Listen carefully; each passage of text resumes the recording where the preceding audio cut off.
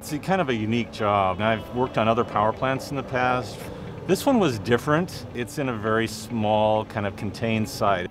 Unit 3 was commissioned in 1974. It had a maximum output of 460 megawatts. Unit 3 used once-through cooling, which was eliminated in 2010 by the State Water Board. To meet regulatory requirements, we decommissioned Unit 3. This is the first project that LADWP's demolished a full power plant in about 60 years. We wanted to set the standard as high as we could and make sure that they were satisfied with their final product. TRC submitted a competitive bid. We know they can do the job, and we like the resume of each key player within their organization. Because we are an environmental engineering firm as well as a construction management firm, we have the ability to run these projects turnkey, from the initial assessment, which we did in-house for the regulated and hazardous materials, all the way through completion of demo. Not a lot of contractors can offer that full turnkey service and professional construction management. TRC has the role of the program manager here, so they have a big plate to fill. They were responsible for our work area for areas that we didn't have in our scope they had to handle.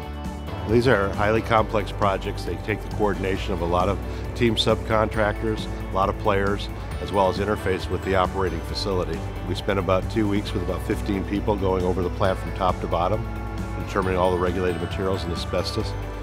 That was followed up by the actual asbestos and lead abatement and removal of the hazardous and regulated materials, as well as all the industrial cleaning of the tanks.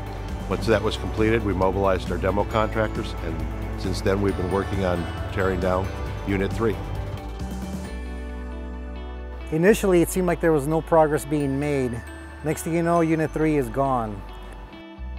The job had a stack on it that was a couple of 100 feet tall, and we had to devise a way to take the stack down safely and quickly. We put up a tripod structure. Using that, we were able to take the stack down in 20-ton pieces versus, say, 2,000-pound pieces. It's interesting to see things come apart. What was most impressive was the surgical removal of a lot of components of Unit 3. We saw a lot of experts doing their job safely and efficiently. Safety starts with me at the top. It starts with the attitude of the entire crew. And we've tried to portray that from the very beginning. We've gone over 50,000 man-hours to date without an OSHA recordable injury, and we've had 3 minor first aid incidents. For the type of work we're doing, that's a pretty amazing safety record. I can't commend my own team enough.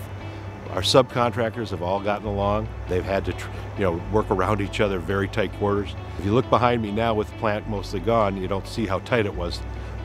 Trying to take down a power plant in about 1.5 acres of space with an operating unit right next to it is very, very difficult.